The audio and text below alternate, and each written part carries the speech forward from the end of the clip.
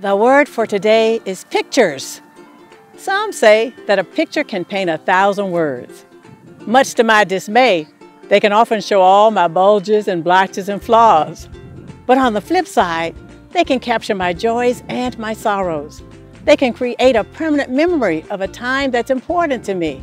They can capture the beauty of nature and the pride on the face of your child.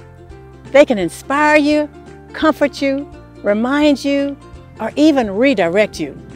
I believe that as we use pictures wisely, they can be a tool to help us grow, and when we're growing, we're always budding upward.